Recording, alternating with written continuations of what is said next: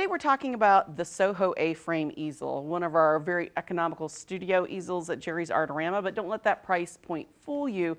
It's actually a really, really awesome easel for the money. Now I'm saying this because I actually have owned two of these over time. I also own about a $2,000 double-masted studio easel that we were discussing this before we were filming, that I show and breed Great Danes, that my Great Danes have somehow managed to put through a window in my studio out into the yard.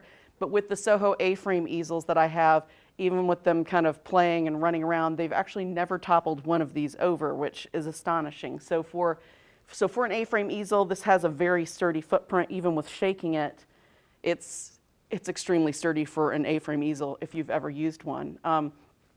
I really like them because no matter where I used them in my house, I had a Victorian style house.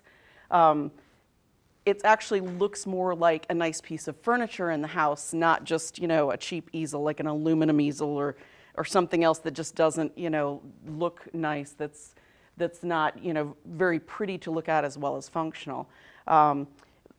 Nice features on this that I use, not every artist, the tray down here is fantastic for just piling with brushes. I tend to want to hold a bunch of brushes in my hand. I've got buckets of brushes in different places that aren't always accessible. When I know I'm working on a smaller painting, which is what I use these for, I can cram the brushes down there that I know I'm going to need, so they're right there. I can usually tuck a rag kind of over the side. It's nice because if I do pastel work, you can actually, adjust the mast and have it tilt forward for that little bit. The tray catches the dust, so you can just vacuum it up. That's another nice thing. It's got, for an A-frame easel, a really nice, deep, wide tray with a panel groove in it, so that it's easy to put a panel for doing pastel work. At 91 inches tall, it will accept up to a 53-inch canvas, which is great. Some of you are saying 91 inches, that's not the most portable. I've actually gotten one of these in an older Mercedes sedan to take to a studio that I also work at, just because I like it so much. It's so stable.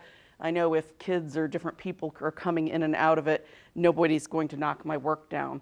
The footprint on these is much smaller than the average studio easel. It's 26 inches by 30 inches.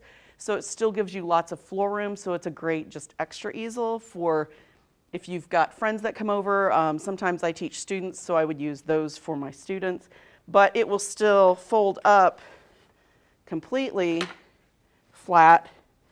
If you've got, just a spare bedroom where you've got a bed, you can shove it under there, you can put it in a closet, you can kind of put it in the corner out of the way. So it's very versatile for still being a nice quality wood easel.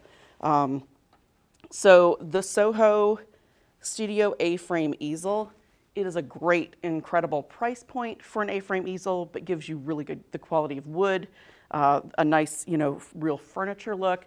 And just saying from experience, this is a great easel. I highly recommend it.